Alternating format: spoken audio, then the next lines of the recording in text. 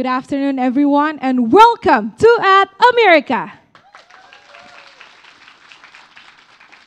At America is the U.S. Embassy's American Center, and our mission is to provide a space for young Indonesians to learn more about the United States. And hello, my name is Patricia Elizabeth, and it is an honor for me to be MC for this event. I want to welcome our distinguished guests from USAID and from U.S. Embassy Jakarta, and also our audience from Universitas Pelita Harapan. Thank you. Today, we'll come back to our series, Meet the U.S. Embassy, and today with USAID Mission Director, Jeff Cohen. In this episode, we're going to hear directly from our amazing speaker about his career in the Foreign Service and the critical role of development cooperation in international affairs. Without any further ado, I will invite the moderator and speaker to be seated on the stage. First, we have our amazing moderator. She is Economist Office of the Chief Economist, USAID, Washington, D.C., Olivia Nguyen. And of course, our speaker for today, Jeff Cohen, Mission Director, USAID Indonesia.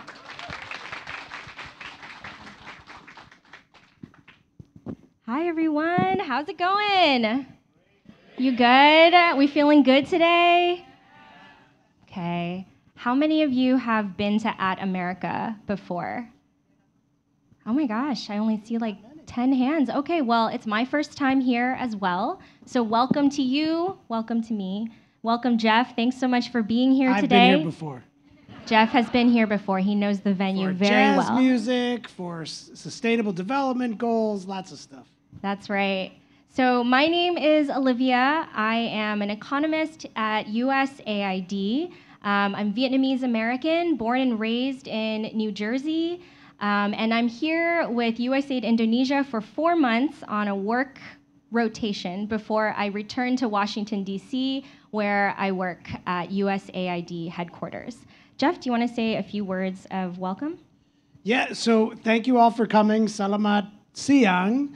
I'm sorry I was a little bit rushed. As you know, traffic in Jakarta sometimes is a problem. Yeah. But I'm glad I made it. I'm glad to be here with you all. And in true fashion of what is hip, I don't know if I'd call it hip, here in Indonesia, I'm going to start us off with a pantun. Is everybody okay with who likes pantuns? All right.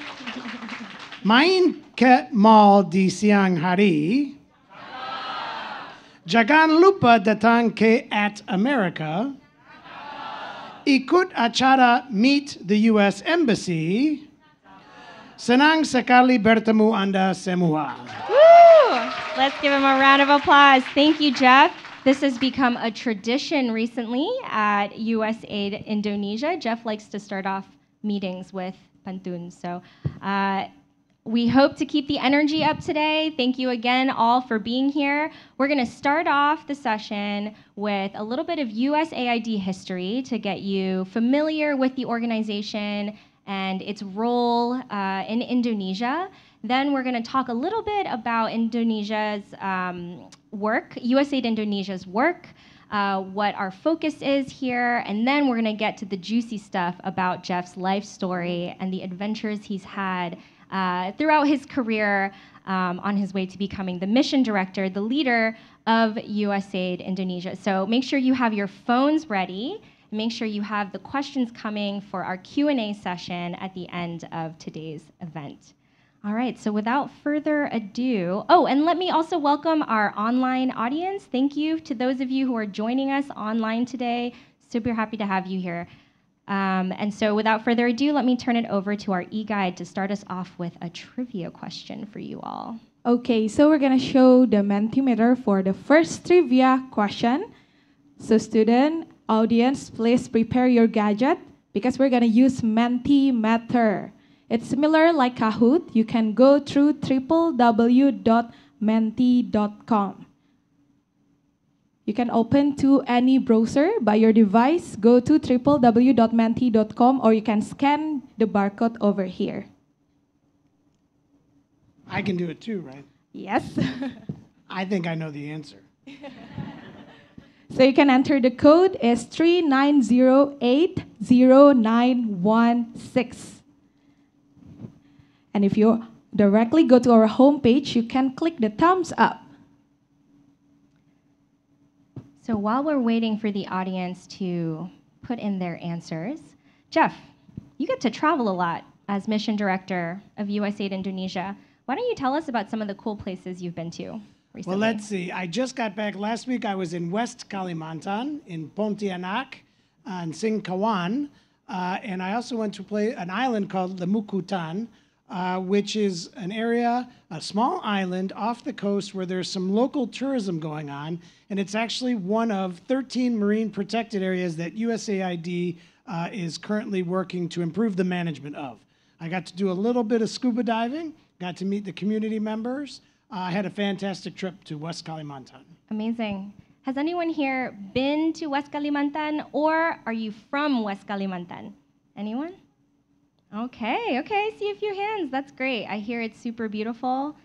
Anyone here a scuba diver? Anyone here really into the ocean? I'm a diver. I'm super excited to get to know the Indonesian Ocean. Well, Indonesia is one of the greatest places on earth to scuba dive, and so if you are brave enough, there's wonderful courses here, all PADI certified, that you can get certified for diving, and I'm enjoying traveling the country, visiting USAID projects, and meeting in person some of the fish on the coral reef that we're hoping to protect. Yeah.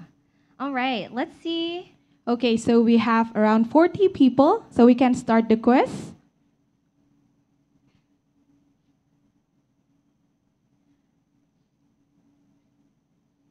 All right. Okay, so we have around 40 players ready for answer the questions. And the question is,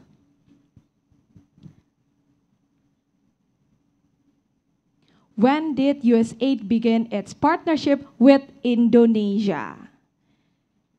You can choose 1983, 1950, 1961, or 1976. Choose carefully. Okay, so I think everyone has voted. The correct answer is 1961. Back to you, Olivia. Very good. So 11 of you already knew. Jeff, why don't you start us off with a little bit of USAID history in Indonesia and tell us about its origins. So USAID was started by President John F. Kennedy in 1961. The same year he started the United States Peace Corps, and we can talk about Peace Corps a little bit later because I'm a former Peace Corps volunteer. We're called Returned Peace Corps volunteers, but I'm not living in the United States, so I'm not sure I ever returned from the Peace Corps. But so USAID started in 1961. However, the U.S. government had been providing development assistance around the world for the decade before 1961, and specifically here in Indonesia, we started in 1950. Over the course of time, Indonesia has transformed into a regional leader, doing wonderful things, economic growth, empowering people, becoming a democracy, and USAID has been a partner in a lot of those different changes over time. Yeah, so tell us more about the people, the groups, the organizations that USAID Indonesia partners with here. So currently, USAID engages in lots of different, what we call technical sectors. We work with the government of Indonesia. We work with non-governmental organizations. Here's a couple. We work with Bappenas, the planning ministry. We work with non-governmental organizations like Indica. We work with the legal aid organization, media organizations. We work with universities, Indonesian universities and American universities, and we work with the private sector, groups like AWS, Amazon Web Services, or Coca-Cola. And of course, we work with local organizations, including NGOs and civil society organizations that are out in the community. And of course, we work with large public international organizations like UNICEF, FAO, and others. Most importantly, though, we partner with the government of Indonesia. That's our first point of contact. I have signed a large agreement with Bappenas, and recently, my boss, Samantha Power, Administrator Power, signed an agreement with Ibu Siti Nurbaya Bakar, the Minister of Environment and Forestry, that's going to focus on conservation, climate change adaptation, and sustainable forestry. Great. And can you tell us about how much funding USAID Indonesia has every year for these programs and projects? So since 1961, there have been a lot of changes in our programming. We started doing a lot of service provision, a lot of construction, infrastructure development. But over the last 2 decades, we focused more on capacity building, transforming institutions, making sure democracy takes a hold here in Indonesia. We spend on average over the last 10 years $130 million, so about $1.3 billion of investment. What's interesting, though, is that we'll spend money in water and sanitation, but we'll leverage the private sector and the public sector investments in the areas where we're working. So we'll work with the government to make sure that local governments invest in things like water and sanitation solutions for their population. So while we bring resources at $1.3 billion over 10 years, the government of Indonesia has manifested increased investment well above what USAID brings to the table, in addition to the private sector investments that we encourage in a lot of our partnership programs. Yeah, thank you. And development is such a complex process. It's not a linear process. It's not black and white. So it's super important for USAID to be working across the board with so many different partners, stakeholders that have different views and perspectives to contribute to the process. So now that we have a better understanding of USAID Indonesia's history here in Indonesia, let's get a little bit more into the meat of things with a second trivia question. This one might be tougher. Okay, so students and audience, please prepare your gadget again. We go to our second questions to our menti.com. If you forget, the passcode is 39080916. Okay, we have 40 players ready. So we're gonna start the question number 2.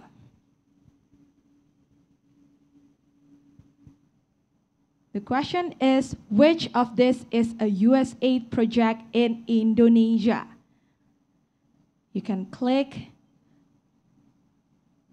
which of this is a USAID project in Indonesia. 10 seconds.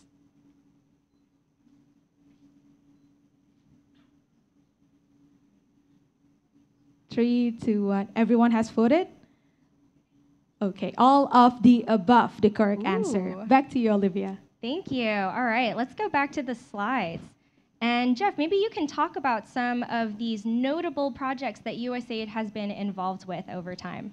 Well, I'm very encouraged that the people that got it wrong in a very positive way, because orangutan conservation is one of the long-standing efforts that USAID Indonesia has been involved with, especially with the Ministry of Environment and Forestry. And the brand new agreement that Samantha Power signed with Minister Siti Nurbaya Bakar covers our future programming in orangutan conservation. But this one is a good one. Does anybody know what that is? What's that? It's a toll road. What's cool about that toll road? The first one in Indonesia and where else? The first one in all of Asia, right? The first toll road. That was a USAID project back when we were doing hardcore infrastructure development. Pretty cool, right? Who knows what this is? What does that mean in English? Family planning. Who knows the song? I see some of our older members of the audience might remember some songs. There were a lot of famous songs back in the day when family planning was taking off in Indonesia. And when I visited BKKBN, the whole group sings along to the songs that were part of the learning experience about doing family planning. What's the next one? Oh, of course, one of my favorites. I was just traveling with my boss to Tanjung Puting National Park with Minister Nurbaya Bakar, and we got to release orangutans into the wild, into Tanjung Puting. So, of course, orangutan conservation, and our new project is going to be called Primata. This bank, BRI, is a long-standing partner that USAID helped support years and years ago in a project called Simpedes, Community Savings Program, in the 1980s. So a lot of the industries, banking, the stock exchange, these are organizations, entities, institutions that USAID provided a lot of technical assistance to when they were first getting started. What's the next one? So these are our different sectors that USAID works in, and I'm going to walk you through the 4 different ones. So health, of course, is our... Go ahead. Sorry, but before we walk through the 4 sectors in more detail, we definitely want to understand from you all, the audience, what sectors you care the most about, and then we'll try to cater our answers and our description to the audience. So the EI wants to facilitate a poll. Yes, so we can show the poll from the Mentimeter, and then the audience or students can choose what issue do you care about the most. You can choose, is it ending COVID-19 and promoting better global health, or protecting the environment and fighting climate change, or promoting inclusive economic growth and education, or maybe protecting democracy and human rights and eliminating corruption. A little bit tight. Hopefully all of you care about all of these issues, of course, but as you're looking to start your careers and you're looking to maybe have a specific technical focus or try to make the most impact in one sector, it's good to know what the audience here is interested in. Well, great. It looks like economic growth and higher education or education are top of the list. I think by virtue that we've come out of COVID, people are tired of talking about COVID, but a healthy society is needed to be the foundation that you build a healthy economy on. If you don't mind, I'm going to walk through all of the work that we do. Oh, please, But Jeff, I can that's what we focus in a want. little bit on economic growth and education and hopefully talk through a few opportunities with you. And we have Kiki in the audience who can stay behind and maybe talk to some of you later about some of our interesting scholarship support programs that USAID supports in our efforts. Yeah, so let's start with inclusive economic growth and education, and then we'll move into the environment sector. I think, what was the third most popular one? Democratic resilience and governance, and then we'll end with health. So All go right, for it. so Indonesia has gone through transformative growth in 20 years. You all are probably around 20 years old, so you probably don't remember what it was like in the Reformasi period. Those older folks in the audience know what I'm talking about. Indonesia was at a different place. It was transitioning from a dictatorship to a democracy, and the economy was really starting to take off in a positive direction. In the last 20 years, the economy's grown from $1 billion to over $1.6 trillion size of the economy. And over that time, that economic growth has helped a lot of sectors of society come out of poverty. But Indonesia's not done yet, so USAID remains engaged in the economic growth and higher education area. Some of the things that we focus in on are women empowerment and women entrepreneurs. And in that space, we've trained more than 15,000 young female entrepreneurs. We've provided seed funding to more than 850 women entrepreneurs and people with disabilities. And in fact, I get to visit some of our young entrepreneurs out in the field, and I was in Blitar. Anybody been to Blitar? Blitar's beautiful. It has a fantastic mayor, Ibu Rini, and there's a program there that her district supports working with people with disabilities, and I recently bought a batik from a young woman who is a beneficiary of that program, and I got to wear it at the U.S. Embassy 4th of July party in order to try to promote the fact that people with disabilities can be entrepreneurs and can make products that are, solid and sound and can turn a profit for those entrepreneurs. I also had a fantastic chance to meet with somebody you may all have heard of. Her name is Putri Ariani. Anybody heard her? She's one of my favorite young Indonesians out there. She's a young blind woman who also won the Golden Buzzer on America's Got Talent. And I got to see her sing the Indonesian national anthem at the 4th of July party wearing my beautiful batik from Puji, is the young woman from Blitar that I bought the batik from. Anyway, that's one of the types of projects we support in economic growth. In higher education, USAID used to send hundreds of Indonesians to the United States on scholarship programs. But as economic growth has happened all over Indonesia and the government has grown, they created a fund. Does anybody know what that fund is called for scholarships? LPDP, LPDP.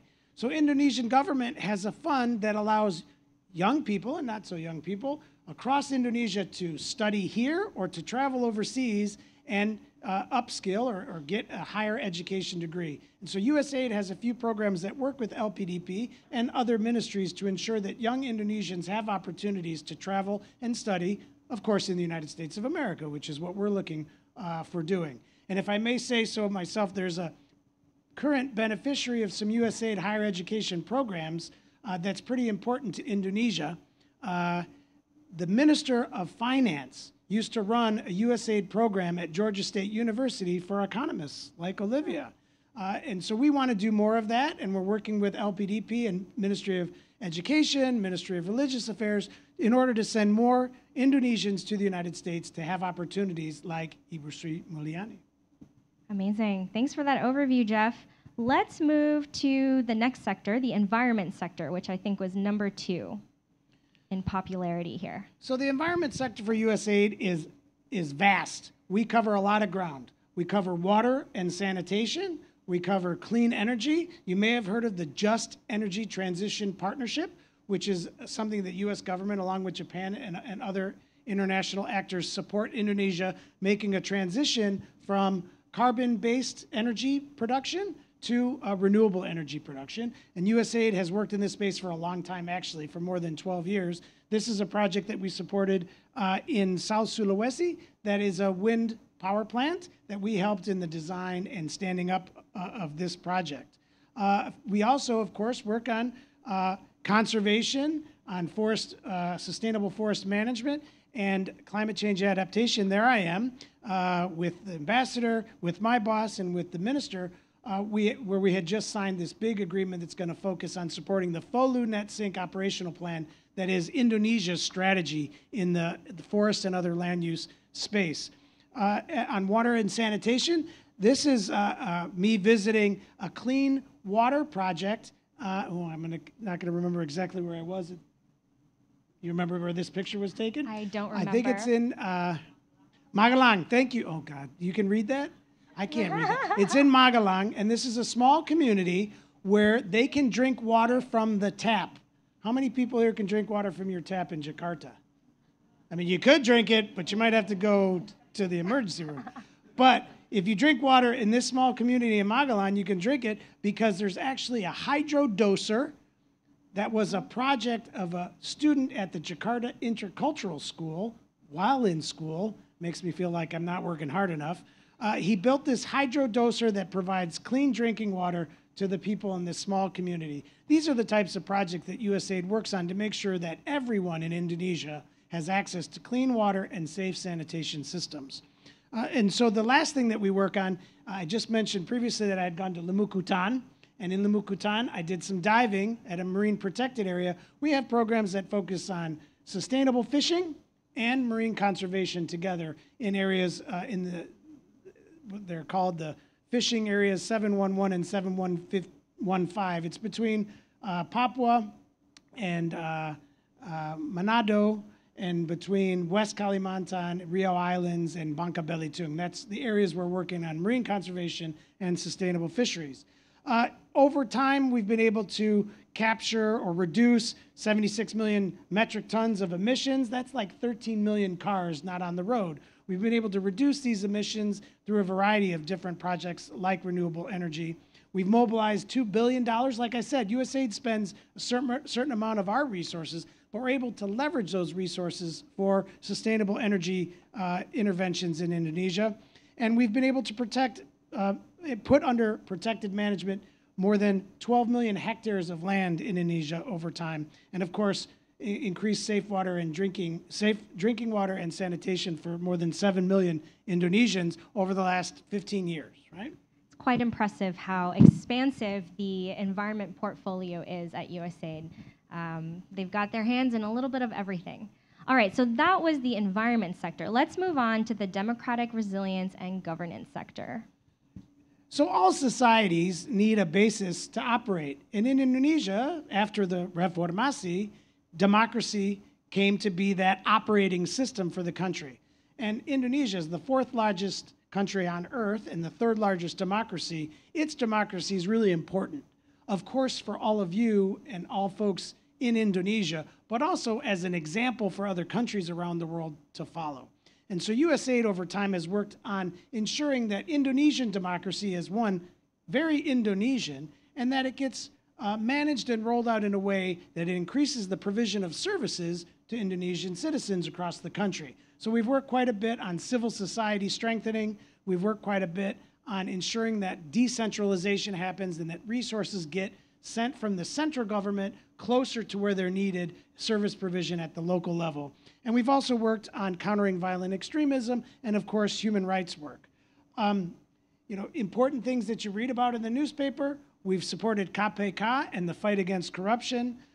We support free and open media and social media specifically recently, ensuring that we can fight disinformation and misinformation. We work on ensuring that the Supreme Court can process criminal cases quickly. And of course, we want to prevent corruption and make sure that local governments, and national governments are planning for development in a way that leads to the improvement of service provision and development indicators in communities across the country. Awesome, thank you. And finally, let's give a quick overview of the health sector. So the health sector is actually the one that USAID has been consistently involved with since 1961 in Indonesia. It is our largest program. We spend about half of our budget every year in the health space. And of course, during COVID, we were extremely active in ensuring that all Indonesians had the right information, had vaccines, access to vaccines in support of the government of Indonesia. We currently are supporting the transformation that is happening at the Ministry of Health. There's a new omnibus health law that recently passed, and we want to ensure that the minister and his team can have an impact with these transformations that are happening at the Ministry of Health. One of those transformations is a digital transformation. How many of you have used Peduli Lindungi? We used to have to use them to get into the mall, right? Well, the ministry is taking Peduli Lindungi and transforming it into a new app called Satu Sehat, and USAID is supporting that transformation. Tuberculosis. Indonesia has a huge tuberculosis burden. Almost 900,000 new cases a year happen in Indonesia, and unfortunately, for many years, those cases have gone undetected and untreated. It's sad because tuberculosis is a treatable and preventable and curable disease that kills hundreds of people each day in Indonesia. 250 people a day die from tuberculosis, a disease that's curable and preventable. So USAID is actively involved with the Ministry of Health and local entities across the country to fight tuberculosis. In fact, my boss came and got to announce a new USAID project focused on tuberculosis called Bebas TB. We'll see how that pans out over the next few years. Of course, another problem in Indonesia, the economy has grown, but the quality of service provision in the healthcare space to Indonesians lags behind, especially as it pertains to mothers and infant babies. And in Indonesia, there are still about 15,000 mothers and 75,000 newborns per year that die because they're not getting the care and support needed in the prenatal and postnatal engagements. And so USAID remains active in supporting the Ministry of Health, specifically in the primary healthcare arena, to ensure that Indonesian mothers and infants are getting the care and services they need. And we work across Indonesia with these initiatives. And hopefully, if any of you are interested in the healthcare industry, there's a lot of opportunity for future employment in healthcare in Indonesia. Great. So that was like a crazy fast overview of USAID Indonesia sectors. And of course, there's so much more that is done, but we only have an hour today to talk to you about it. So hopefully you've got some good questions coming from that overview of our portfolio. Now that you have a great understanding of USAID Indonesia, its history, how it works here in Indonesia, and what it does, let's move on to something a little more personal. I think I also am very interested to hear about Jeff's life, his story, how he came to be the mission director, the leader of USAID Indonesia. You know, careers are not always a linear path. They can be winding. You might have some interesting experiences that inevitably or surprisingly will take you in a totally different direction. And since many of you are just at the start of your careers, it might be a nice way to see how your careers might go in the future. So let's go and start in Detroit, Michigan. Does anybody know what's Detroit famous for? Football? The Detroit Lions, but they're a bad team. The Detroit Pistons are a good, or used to be a good team. What else? Eminem. I actually grew up on the road 8 Mile, which is made famous by Eminem's movie called 8 Mile. What else? Cars, Motown, the Motor City. And of course, Eminem and music. There was music before Eminem that made Detroit famous. Anybody remember, know any of those artists, the Motown artists? You may have heard of a few. The Jackson 5. Michael Jackson's family band was a Motown band. Aretha Franklin, although she was not on Motown Records, she's pretty famous, or was. Stevie Wonder, you've heard that name? These are all Motown artists from the 60s, 70s, and 80s that brought Detroit to fame in addition to the automobile. I grew up in Detroit, and I used to live in a building just off the picture there to the left. So Michigan State University. I am a Michigan State Spartan. If you get a chance to go to the United States to study, it's very important that you know about your mascot and your sports teams at your university. So I went to Michigan State. I studied political economy there, and I spent a lot of time enjoying the springtime and huddling inside in the wintertime because it gets very cold there. So that's Michigan State. While I was at Michigan State, I took the opportunity to do an overseas study program in Seville, Spain. In 1992, Seville, Spain was pretty cool that year because of a couple things. It was the year of the Barcelona Olympics, and it was also the year of the World's Fair, which is a cool opportunity to meet people from all over the world in one kind of space. And so I was there in 1992. I loved Spain so much I wanted to stay forever.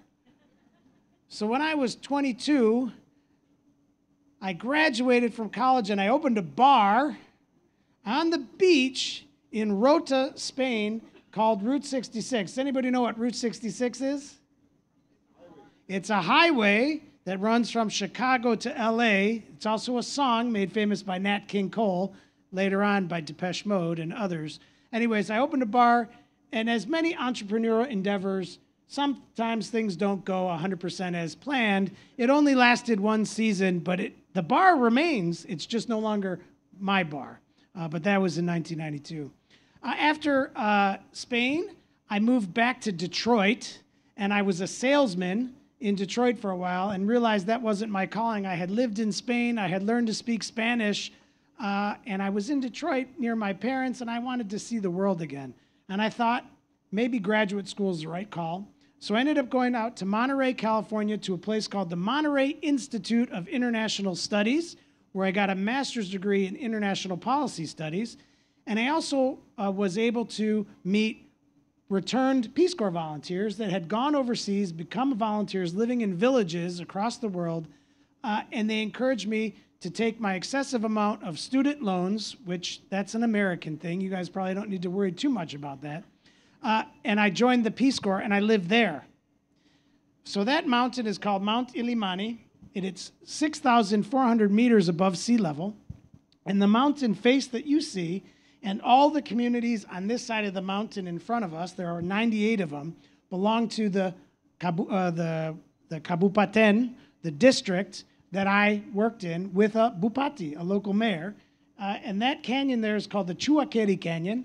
And it's a beautiful, small example of what the Grand Canyon looks like, but very small compared to the Grand Canyon. I lived just at the bottom there in a town that was 1,000 people called Palca, La Paz, Bolivia. And I worked on municipal development, strengthening local governance with a mayor's office in a small town.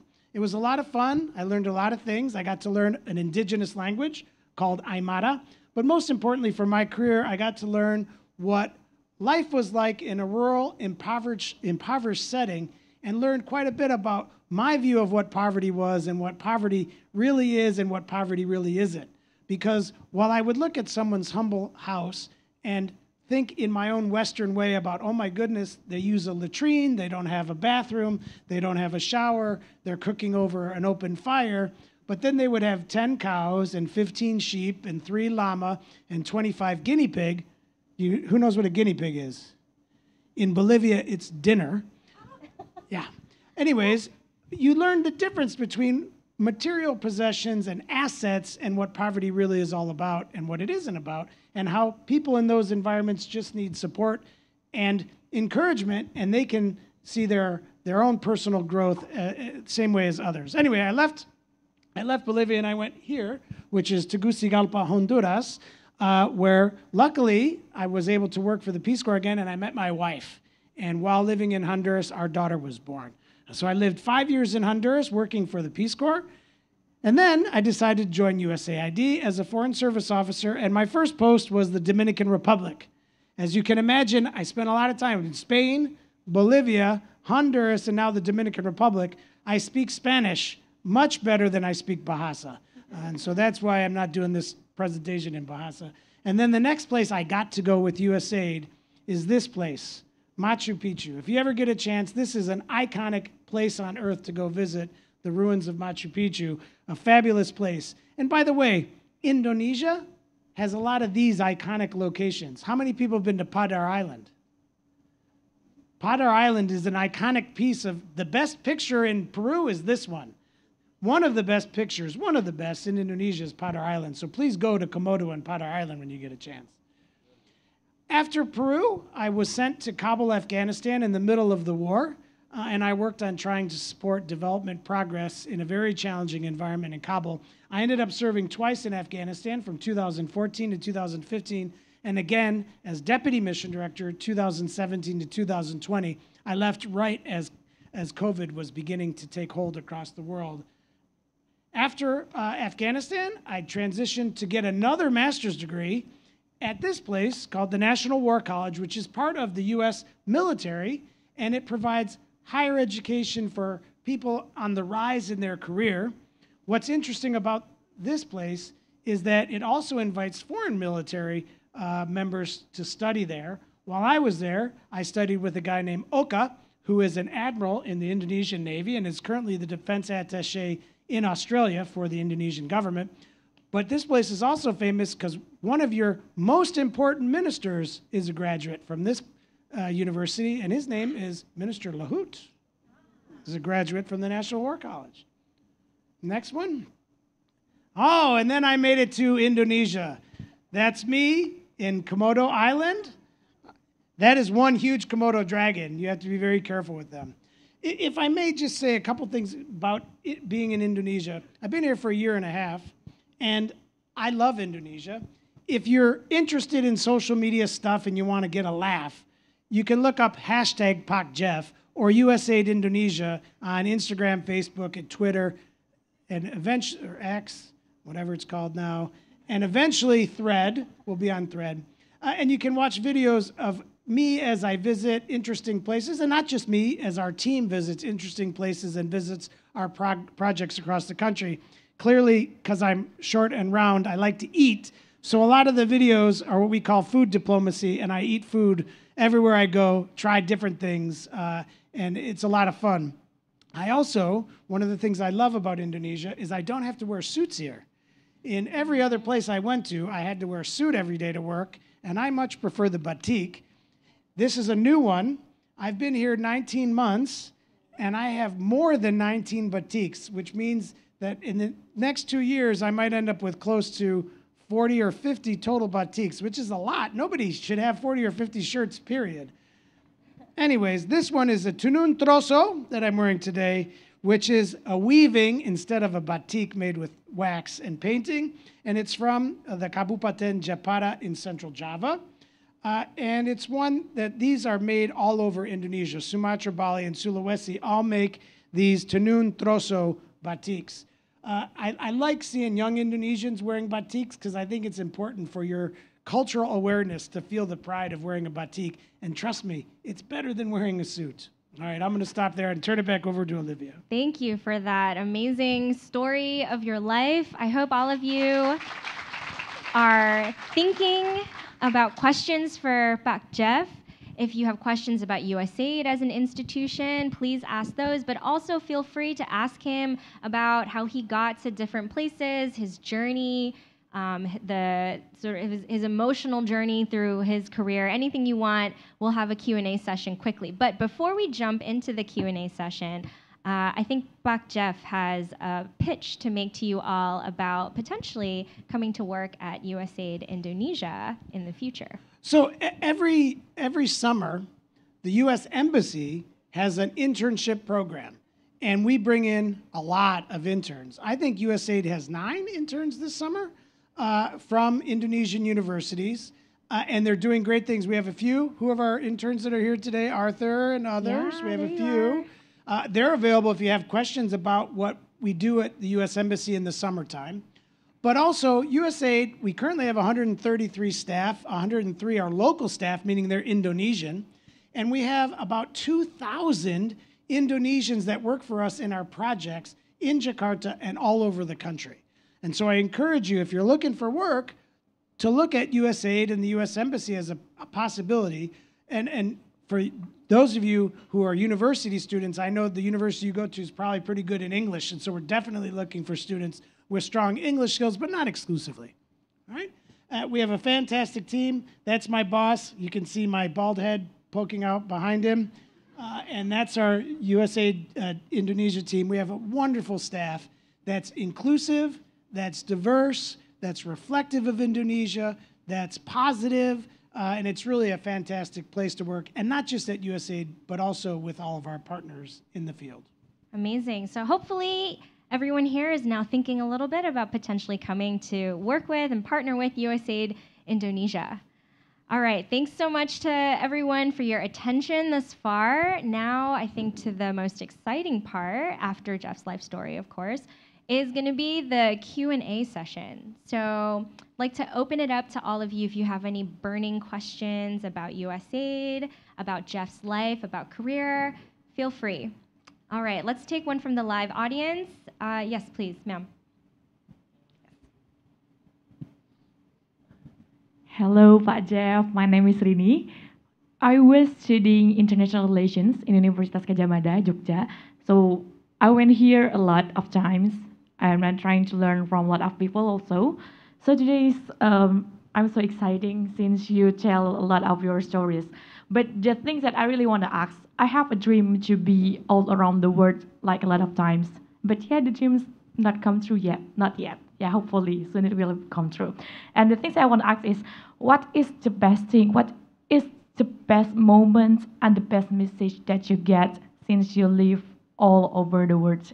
You move from part to part, and do you have any emotional bonding in any places? And then you think, so is it every place is the same? It's just big to us how we enjoy it, or do you have any positive message from living place to place, nomaden? Thank you so much. Sure, a couple things. When I was 15, I made it a life goal that I would visit 50 countries by the time I turned 50. I'm more than 50, I won't tell you how much more, but I'm more than 50 now, and I didn't make it. Does that mean I failed? No, because it's not necessarily the destination, it's the journey. That's a great saying. And a lot of those famous sayings are trite and cheesy, but they're also true. And so make a goal and try to get there. And the pathway to get there is going to be a lot of fun. And along that path, there'll be lots of inflection points or decision points that will lead you in a new direction that you never expected. And sometimes you just say yes. When I was 16, I had a blind Uncle Lenny. He had retinitis pigmentosa as a kid. He was 65 blind. He was a widower. His wife has passed away. He wanted to see the world. So he invited me on my first trip overseas to England, Scotland, and Wales. And Uncle Lenny asked me to be his eyes. And so I traveled with him on and off a bus for 2 weeks. But I got to see something outside of Detroit for the first time in my life. And I think getting a passport and going overseas starts that journey. So you got to do that. And it's probably easier from Indonesia than it was in the 80s from Detroit. But once you get overseas, just keep going, right? Don't say no to opportunities. You know, I mentioned eating guinea pigs. Sometimes you say yes to things and you're surprised at the result, sometimes in a negative way, sometimes in a positive way, but it always makes a good story. And life is a lot of things, and it's certainly about collecting good stories across time and then sharing them with people that you meet. So I think for me, it's about saying yes, getting out there, and making sure that you're willing to accept the cultures and differences in a positive way. If you start getting negative when you live an overseas life, it gets really difficult to keep going. And so you really got to focus in on the positive. So that's kind of my advice to you. All right, is that helpful? Great. Yeah, thank you for that question. We're going to take a question from our online audience, and then we'll come back to the live audience. So we have Myrna on Twitter who would like to know, how do you overcome language barriers in Indonesia when working on a project, especially since there are so many languages in Indonesia? That's a very good question. And I used to think I was good at languages until I took Indonesian as a class. And unfortunately, I took it during COVID one-on-one with a computer screen and a teacher, and it was really hard at my advanced age to learn Bahasa Indonesian. But I think the good news in Indonesia is while there's lots of local languages, Bahasa Indonesian really unifies the country in a positive way. And I've really not gone to a place where everyone spoke enough Bahasa Indonesian to have conversations with each other. For me, I learned enough Bahasa to tell a joke or two, right, to break some ice, but I travel with a wonderful Indonesian woman named Ibu Herlina, who is my translator, and without Ibu Herlina, I would be lost. She's exceptional, and she also puts up with me on the road, which is, you know, we both like to eat, so I think that's where we find common ground. But I think Indonesians, especially under the Pancasila, it's a country built on the, you know, the structure of it is all these interesting cultures across 17,000 islands with different religions and different histories and different ethnicities and, of course, different languages. And I think that's the richness of Indonesia that makes it stronger, with challenges, right, over time. But I think that the language barrier is tough, but you can overcome it with understanding. Yeah, and I think that's also the importance of having our Indonesian staff with USAID as well, because they were obviously born and raised here. They have that local context and, of course, those Indonesian language skills. And our Indonesian staff do come from all over the country. They're not just from the Jakarta area. And so they have a breadth of experience and knowledge to build from. That's a very good point. Thanks for bringing that up. All right. How about another question from the live audience? Yes, sir. And please introduce yourself so we know where you're coming from. Thank you very much, Sir Jeff, Ms. Olivia. My name is Gema. I'm from International Relations in UPH from the batch of 2020. I really appreciate the way you present USAID and how it works, it's substantively. I wanted to ask something about USAID. You know, I think it's a bit more substantive. I would like to ask, has USAID ever helped develop Indonesian schools, for example, like building schools and also developing their curriculum or syllabus, something like that? And a follow-up question, if I may, can I? Okay, thank you. And another part is, would the USAID be able to be open to trilateral relations? So, for example, between Indonesia, America, and perhaps like Poland or something. If you can't see, it's because it has something to do with my thesis title. If you can answer. Thank you very much. Yeah, thank you. Gemma, right? Yes. Yes. So I'll start with the second question first. There's an organization called IndoAid, which is the Indonesian USAID, and it's still early in its development. A few years back, USAID actually had a program specifically to help IndoAid become the entity that it is becoming, and we're very interested in trilateral cooperation. We've been approached by the government of Indonesia to talk about supporting women in Afghanistan and working to provide potentially scholarships for Afghan women to study in Indonesia. It's a bit of a challenge because of the Taliban being so oppressive and horrific towards the women in Afghanistan. We also are interested in supporting joint work in the Pacific, an area that Indonesia is really interested in seeing develop further, of course, due to its location. So trilateral cooperation is really important. And we also work with our other like-minded friends and ally partners like the Brits, like the Kiwis, like the Aussies, co-funding projects together with the government of Indonesia. Not quite trilateral, but also working together to support projects here in Indonesia. Education. USAID Indonesia worked in the basic education space for a really long time. There was a program called Prioritas, which focused on curriculum development, early grade reading and math for elementary school kids all across the country. But as Indonesia developed and built its own schools, and we used to build schools back in the day, but the capacity, the resources exist for the government of Indonesia to build its own schools. So we worked on the curriculum development. We produced reading books through lots of our local partners. And when that project got to a place where we felt Indonesia could take over that project, both the government and the private sector, we handed it off. And there's an organization called the Tanoto Foundation, which is, I believe, part of the Tanoto Family Foundation that supports a lot of development work in Indonesia. They took over our project, Prioritas, and it's now called Pintar. And it's a project that does mentorship and training for teachers all over the country. It does early grade and early math skill development, and it's really a shining example of how development is supposed to work, where USAID does something, tests it out, sees if it works. When it does work, we scale it up a little bit, and then we hand it off to the government and private sector in Indonesia to move it forward. There's always a lot more work that can be done, but sometimes it's up to USAID to hand it off to others. Yeah. Thank you for that question.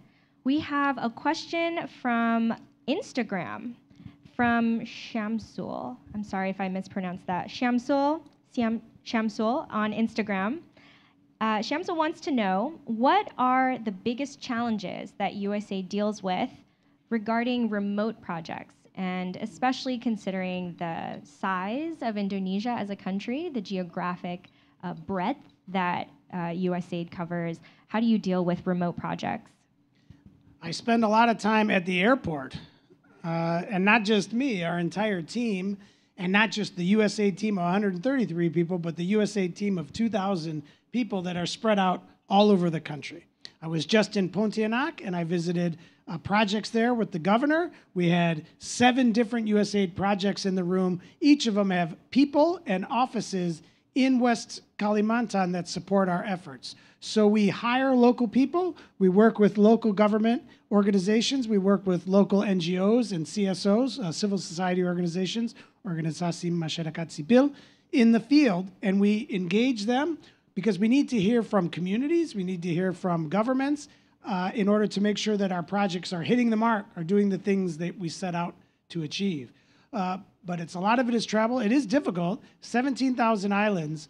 And to get to Jayapura, you're spending all night on a plane, and then you land in Jayapura, and then you got to get from there to Wamena, from Wamena to Manokwari.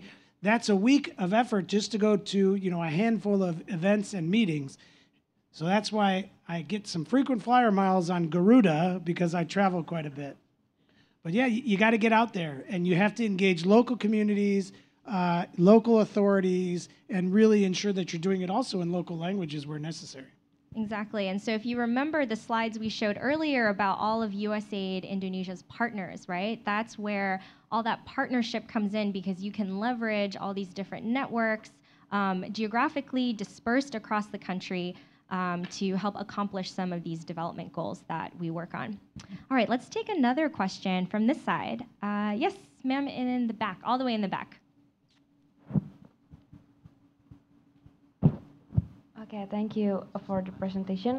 Hello, Pak Jeff. Hello. Hello, Mbak Olivia. I'm Zawa. I just graduated from International Relations at UPN Veteran Jakarta.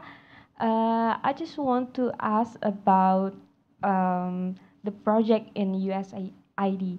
As you just said, there is summer interns, but personally, I just graduated, so what I want to ask is there any possibility to be like you, to travel around the world, working with USAID? So is there any project that help to increase the employment for graduated students or people who hasn't have work in USAID? Thank you. That's a very good question. And it took me 5 years of applying to USAID before I finally got an interview. And the reason why, and I started in 1999 and I didn't get an offer for a job until 2004, the reason being is you've got to gather experience. And it's tough. How do you get experience if you can't get a job to get that experience? It's a bit of a chicken or the egg, right? I think the key is being willing to be an intern, hopefully finding internships that pay money, and sometimes it's taking that job that's less than you want, less than you think you want, or that you should be getting paid or doing, but it's in the right organization. And I think where you can take a job in an organization that you want to work with, maybe for less money than you think you deserve, you start making your mark. And I'll give you an example. If there's an NGO, LSM, or a civil society organization that needs help, and you can survive with a low level of, gaji, right? Pay, salary, then do it. Because that experience, the gaining of that experience is important to build your resume. Internships are one thing, maybe being the delivery person, or maybe being the secretary, or maybe being the clerk, or volunteering on the weekends for an organization that interests you. A lot of that leads you to the job that you're looking for down the road. I've been an intern many times, and each one of those jobs added to my resume. And I also think, don't be shy. You need to get out there. You need to call people. You need to send your resume. You need to volunteer your time. You need to engage. And I think in your community where you live and in places that you go, you've got to just step out and put yourself out there. That's kind of my advice. USAID hires people all over the world. We're in 80 countries with missions. We have, I want to say, 6,500 local staff, meaning in the countries where we work, those are people that work directly in an embassy for USAID. And then we have tens of thousands more local staff across the world that work in our projects, whether they're HIV/AIDS projects in Africa or civil society strengthening programs in Laos. I mean, we do work everywhere. And Indonesians oftentimes travel to other countries. A good friend of mine, Sam Tumiwa, is a former USAID employee here in Jakarta, and now he works for ADB in Manila and has traveled the world working for ADB, the Asian Development Bank. So you just got to get in there, and you got to get. Sometimes it takes that you take the first job to get the next job, right? Sometimes you take that job, it wasn't quite exactly what you wanted, but it helps you make that next step. So hope that helps. Yeah, thank you for that question. That's actually a great question to wrap up our session with. Some career advice for you all as you look to embark on your careers, as you look to graduate from university. So just want to give a really big thank you to you all for taking the time out of your day to come and be here with us to learn about USAID. We hope you'll stay engaged with USAID Indonesia. We hope you'll come back to the At America venue for future events. Also, a big shout out and thank you to the At America team, the AV team for putting on this event for us. I'll pass it back to our e-guide to close out the event. Thanks so much, everyone. Thank you, Olivia Wynn. And of course, Pa Jeff, can we give a big round of applause to our moderator and speaker for today? Thank you. So everyone, if you want to keep updated for our amazing events here in America, you can follow our social media. We have on Facebook, Instagram, Twitter, YouTube, AT America. And don't forget to stay tuned with us for the next session of our series, Meet the U.S. Embassy. My name is Patricia Elizabeth, and see you on the next At America events. Bye.